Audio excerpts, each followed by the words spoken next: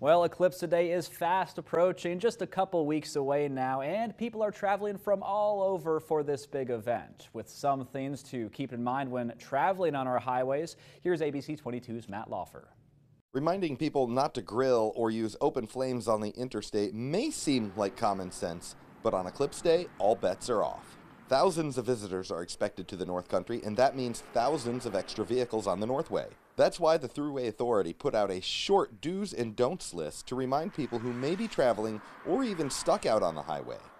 Do not park on the shoulder of the highway or stop in the middle of traffic. Instead, use parking areas, such as a service area, tech stop, or park and ride lot for short-term parking only. Do not block traffic, drive recklessly, and certainly do not stand alongside the highway or any moving traffic.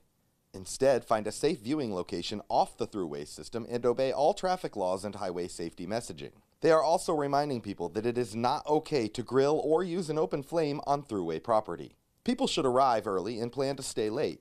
Keeping these tips in mind will help keep everybody safe, and hopefully, Eclipse Day will be a fun, exciting day for everybody. In Plattsburgh, Matt Laufer, ABC 22 News.